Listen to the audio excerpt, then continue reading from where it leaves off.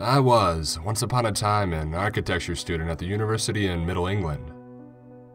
As one task as part of my grueling studies, we were required to analyze and study our campus library. To complete this, we would survey every tiny detail of the library's interior. Fire escapes, elevators, lifts, the staff rooms, toilets, and so on. This exercise was set as an entire month long, but I could already tell in the briefing lecture that the excitement for this task was little to none as I glanced around the lecture hall to see disgruntled faces and exasperated sighs. My friend Emily stared back at me from across the hall, making a face in my direction to confirm she was also apprehensive. I certainly didn't feel any different than my fellow students on that day. As libraries go, ours was old, dusty, and giant. The building was unfortunately bombed in the war, and much of it was left unstable, which led to the remains of the library being demolished to introduce a modern, slightly hideous refurbishment. It stands as a modern eyesore compared to its neighboring buildings, which were perfectly restored to their original 1850 aesthetics. The campus, minus the library, was an inspiring and wonderful place to study, and many of the locals referred to it as Hogwarts due to its resemblance. We were given the library to survey. It is the ugly duckling of the campus, and, like my tutor told us in the briefing, to truly appreciate architecture, you must first understand its faults. And this library had many faults. To start with, its connections from each floor made no sense and there was no consistency to any levels. An original staircase which was spared by the bomb which circulated through the building was missing in parts, where it would make no sense to remove it. Meaning that on certain levels you would be required to walk from one end to the other to find a staircase to the level below, which simply confused people, and myself. Without a floor plan acting as a map, the fresh-faced, excitable first-year students found it virtually impossible to navigate. I spent the first day of the project making my way through the building with Emily. We were counting fire exits, and getting the boring bits out of the way. We knew from the plans that there was a top floor. However, there was no signage at all to suggest where to find it. Typical. Emily had little to no interest in the task and couldn't be bothered to figure out the way to the top, so she gave me a hug goodbye before skipping off to home. I had a huge crush on her, and to be honest, and always managed to enjoy the course projects with her by my side. Sometimes I got the impression that she'd like me back, but how am I supposed to know that? I wouldn't be able to tell if she was flirting with me, even if she had it written all over her forehead. Nevertheless, I scoured the building to what I assumed was the top floor, which is virtually empty minus a few master students. There was no sign of stairs to the rooftop, and I walked around the top floor for about 20 minutes before I decided to follow the original staircase pattern all the way to the top of the building. I realized that if the staircase still stood, the entrance to the roof would be situated in the northeast side of the floor. I eventually found it hidden behind an inconspicuous black door with no handle with an unofficial-looking fire escape sign. I pushed on the door, realizing that it would only open if I pushed it with much force. Most, if not all, the students at the university didn't even know that the building had an elaborately furnished roof terrace with pieces of sculpture and art where the staff went to smoke cigarettes. When I stepped out onto this wooden-clad, modern Japanese-themed garden level, the teachers and directors that were stood, with their cigarettes, scowling at me. One teacher was Carly Diaz, a fashion tutor whose wrinkled face suggested she had smoked since the day she left the womb. She stood with her clique of pretentious tutors. They asked me what I was doing there, with a lot of disappointment and anger. I explained the situation. My tutor was called and told that the project would end immediately. It turns out the students weren't supposed to know about this roof terrace at all. Busted. Mark Woodhouse was my tutor for 5 years.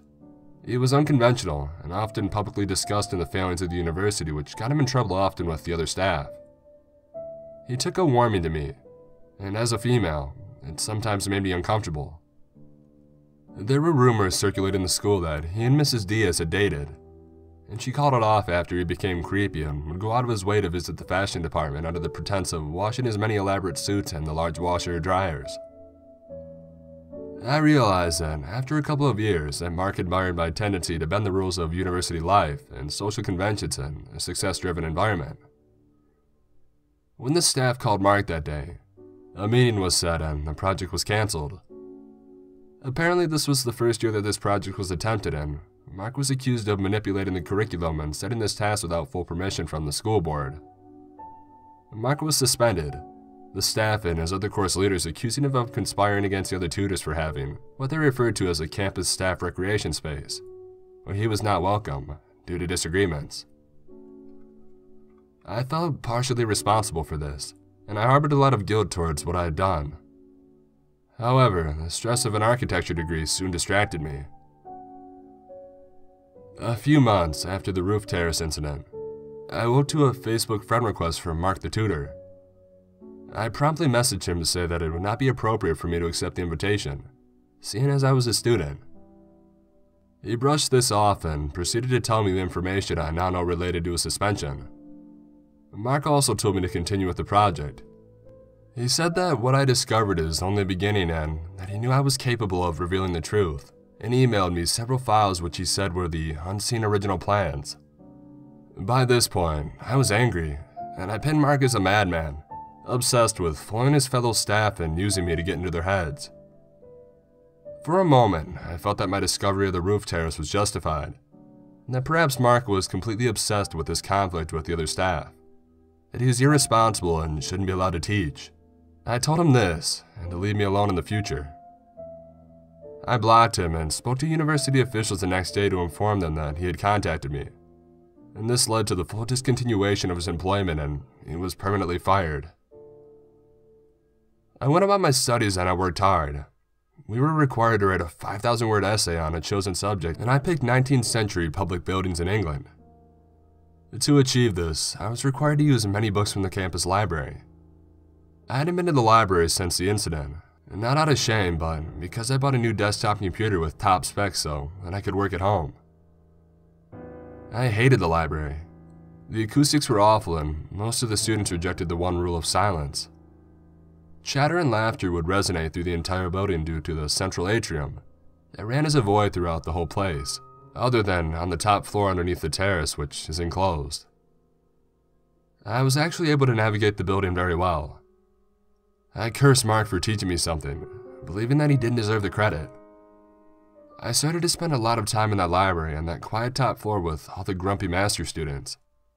However, there was one book in the basement that I needed for a section of my essay, so I set off down the original staircase. That day, I was in a little bit of a daze.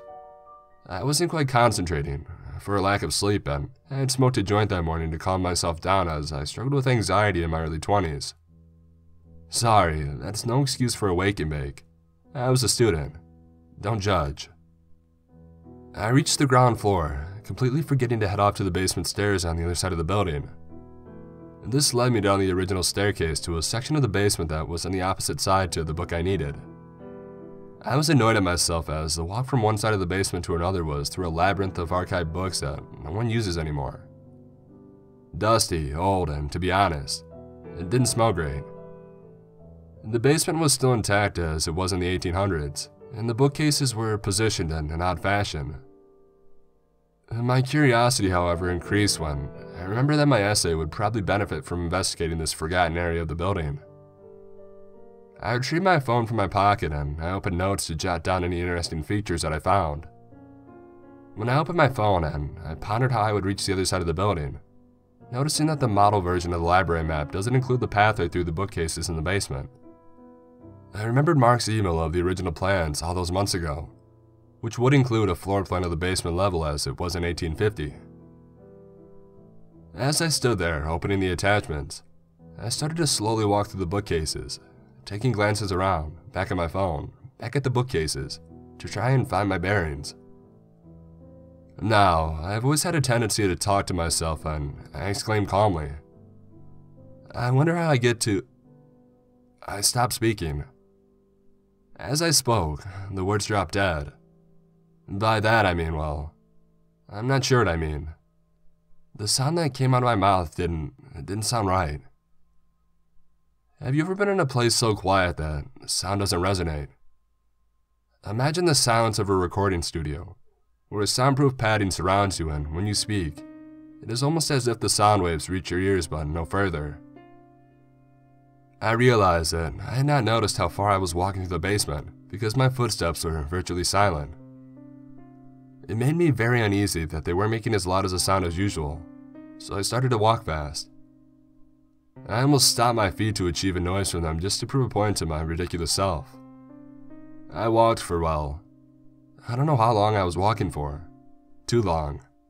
I was met again and again by yet more rows upon rows of bookshelves, stacked full in, and it just felt like my footsteps got quieter and quieter. I started whistling, the sound again dropping dead in front of me. Zero amount of sound resonated in the room, even though I know that basement is huge. The bookcases and books must have been padding the room so well that the sound can't bounce off of anywhere. After a while, I came to my senses and I laughed at myself for what I was doing, and I stood still and closed my eyes, enjoying the silence. It was so incredibly calming. After about 2 minutes, I glanced back at the original floor plan on my phone to find my way to the part of the basement where there was a touch of civilization, which is where my book was placed.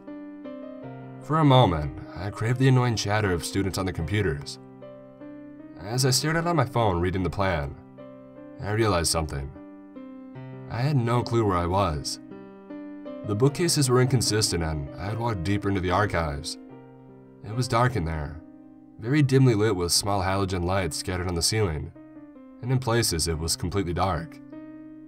My claustrophobia started kicking in, but I calmed myself down and tried retracing my steps that I took from the staircase. After a while, I realized that I had completely forgotten where I had come from. I had a solution though. What came to mind was Minecraft, crazily enough. If you have ever played Minecraft, you will know that when you're exploring a cave and discovering that you can't find your way out, you follow either the right or left wall depending on whether or not you're going deeper into the cave or escaping from it. It's very simple and it stops you from getting lost, and the only way that I could keep calm was to follow the bookcases on the right all the way around, and eventually I would find myself somewhere significant that I would be able to identify in the plans in front of me.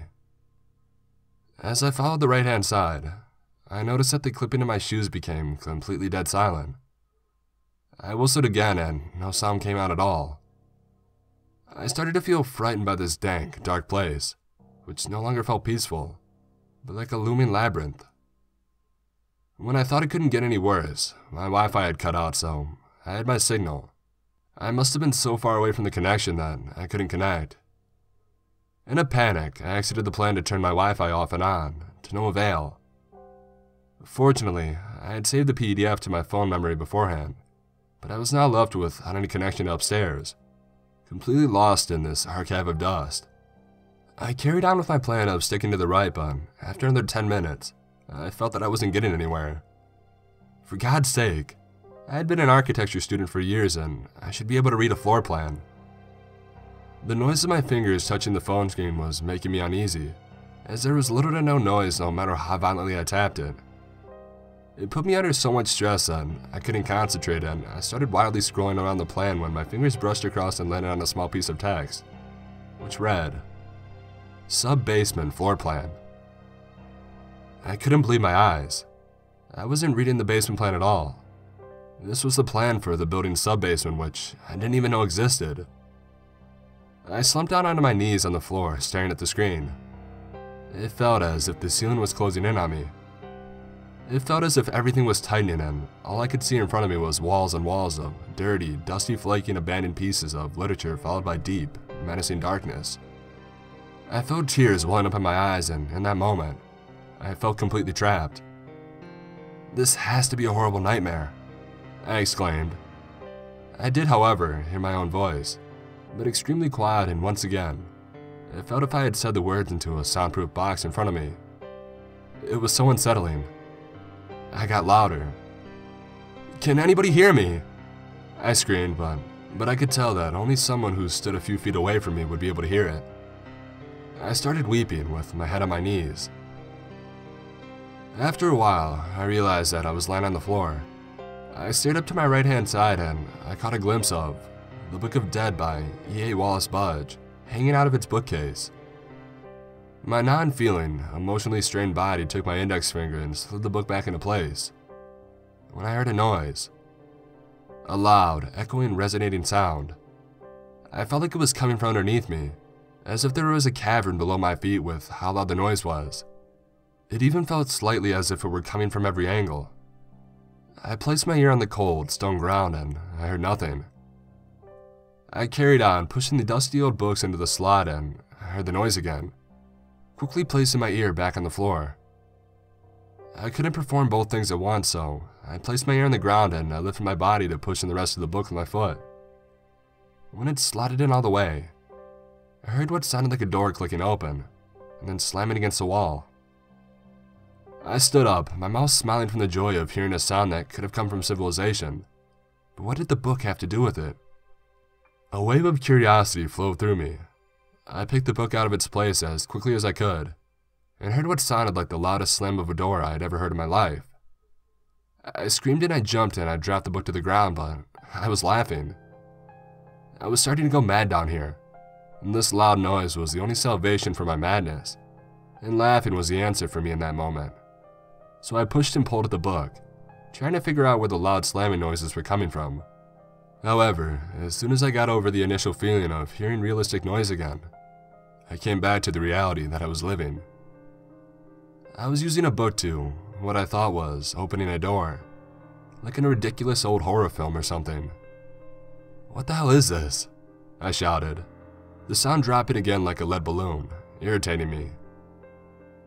"It's hell," I heard, softly spoken into my right ear. I span around, slamming into the bookcase behind me, and there he was, Mark Woodhouse, his dark bearded face staring at me through the space where the book once sat. I ran around the corner to confront him, but I was met with another row of books. I turned back to the space in the bookcase where he stood, where he smiled back at me smugly. "Is this your doing? Get me out of here before I report you." "Report me again," he replied, his face turning from a smile to a malicious frown.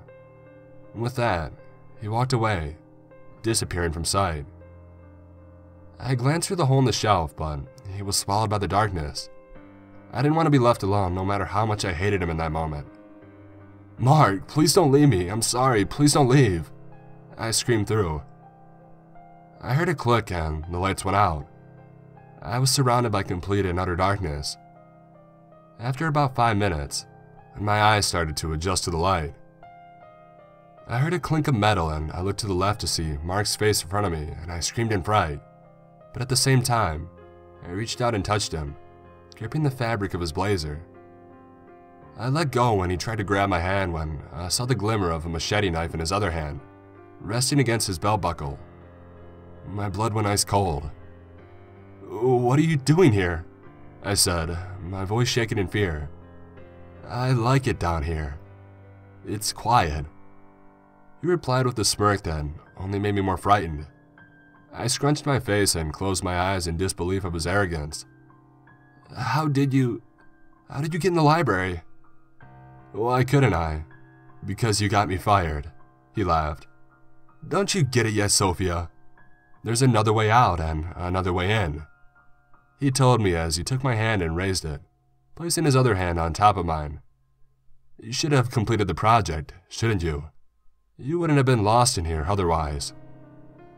In that moment, as he stared in my eyes, I saw him reach into his large blazer pocket and retrieve a piece of folded paper. He let go of me and started to open it, shining a torch on it from his other hand. I soon realized that this was the real basement floor plan, the floor that we were on right now, bookcases included. The copy was as old and dusty as the books that stood in front and behind us. He handed it to me and asked me to tell him where the entrance was. I stared down at the huge decaying, ripped and stained piece of paper, and then I saw it. The staircase. "So, how do we get out?" He asked with a smirk. I gulped. I could see how he could sense my fear and anticipation to leave that horrible place. I pointed silently at the staircase symbol in the west. "Very good," he exclaimed, and in that moment, a sick gratitude and appreciation for this horrible man raised inside of me. My tendency to latch on to those who hurt me was starting to show. I was still crying, terrified, but he was my only lifeline, and I knew that he knew it. "Now tell me, how do we get there?" "I don't know," I stuttered out. He turned the piece of paper around so that it faced me and he started to talk. He told me about the history of the building, the basement, the Book of the Dead, and some other things. I don't know. I wasn't listening to him. I heard that door slamming again and again. Each time I would jump in, he wouldn't even flinch. I was staring down at the plan behind watery eyes while he spoke. He stopped talking after a long time. I don't know how long. He took his hand and he pointed down at the page, in between two bookcases in the center of the plan. "You are here," he said slowly. He hardly had to take a breath in before I snapped out of my state, snatched the plan from his hands and ran in the direction then and knew it was towards the stair. I hardly had to look down at the plan as I rushed to the stairs. I had already analyzed the plan in my mind by the time he had finished talking.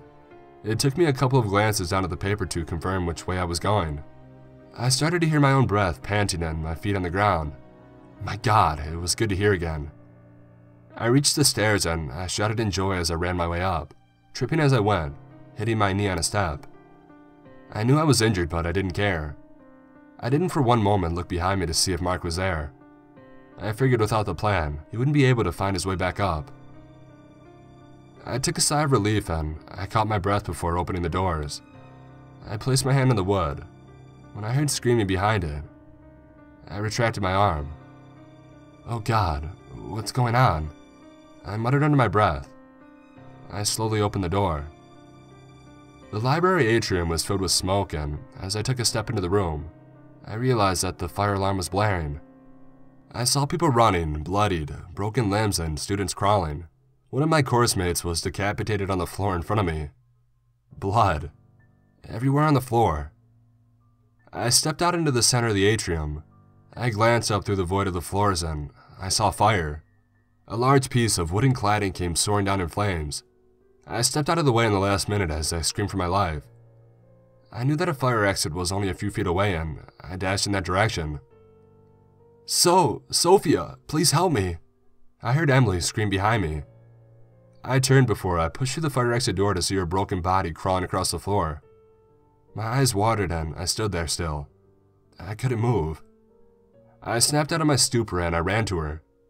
Before I could reach even a foot away, a huge machete came soaring down on Emily's head, slicing it in half. Brains spilled out onto the carpet. I stumbled back and I fell, seeing Mark's face above me. His face was covered in blood, burned by fire and menacing. I realized at this moment that the whole thing was a trick. The doors slamming in the basement. They were explosions. "Oh God, no," I whispered to myself, realization flooding through me. Mark stepped towards me as he wiped the knife on his brown suit trousers and he laughed. There were dead bodies scattered across the floor behind him. Students running for their lives screaming. There was so much noise from the screams and the roaring fire above that it almost deafened me. I saw one person fall from the top floor and hit the ground with a crack. I wheeled out in shock when I saw that it was Carly Diaz, lying motionless, deformed next to Emily's limp body. Mark had heard her fall and turned around to look. He cracked up into horrible, hysterical laughter. He quickly turned to me with that evil grin which is embedded in my mind, and through laughter, he said these words that I will never forget as long as I live. "I lied, Zofia. It was all about the roof terrace."